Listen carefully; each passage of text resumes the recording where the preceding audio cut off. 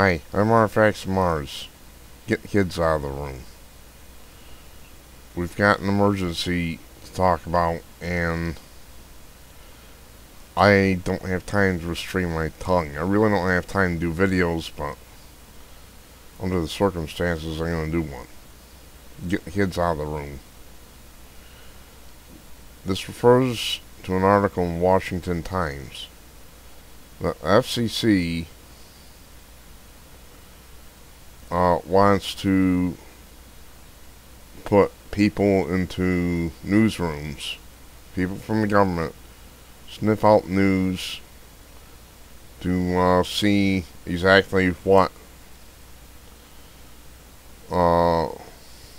they're saying and all that. I'll bring up the article on Washington Times, read a little bit from it. Got kids out of the room? Good. From this point on, the language gets nasty. The Obama administration is pushing forward with a Federal Communications Commission project that would send government researchers and newsrooms across the country. And First Amendment advocates want to know why. Yeah, I would definitely think they'd want to know why. I would think they would be infuriated with this fucking bullshit. The touted purpose of the plan is to identify and understand the critical information needs of the American public with special emphasis on vulnerable, disadvantaged populations, FCC said. Fox News reported. That's unbelievable. They have no business at all getting involved with the news. Reason you have a free press is that people need to be able to report on what the government's doing and what other people are doing as well. They have to be able to report everything within reason that the government's doing, because our forefathers knew that it was a free press that was charged with keeping track of what the government is doing. Watching government corruption, watching everything that they do. They have to be watched. But at least one FCC commissioner,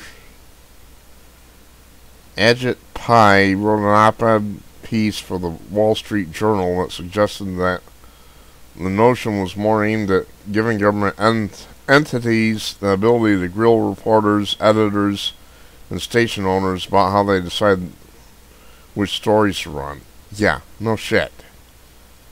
They want total fucking control over the media. That's what it means. Mr. Pai continued, everyone should agree on this. Government has no place pressuring media organizations into covering certain stories. Yeah. You're right, Mr. Pai. That's P-A-I, in case you want to know. I'm assuming that's Pay. First Amendment and government watchdog organizations were quick to agree. The FCC seems unable to keep its hands off news media for any extended period of time, said Jeffrey Eisenack, visiting scholar with the American Enterprise Institute, Fox News. It is the same generic concern of needing a news nanny to make sure we're all well informed. It's worse than that. Among the questions to be studied, how news organizations select stories and the frequency with which broadcast outlets report on critical information needs, Fox News reported. The surveys will be voluntary, but Mr. Pai said the definition of voluntary can be rather subjective. No shit. You can turn it down, but we'll take your license if you do.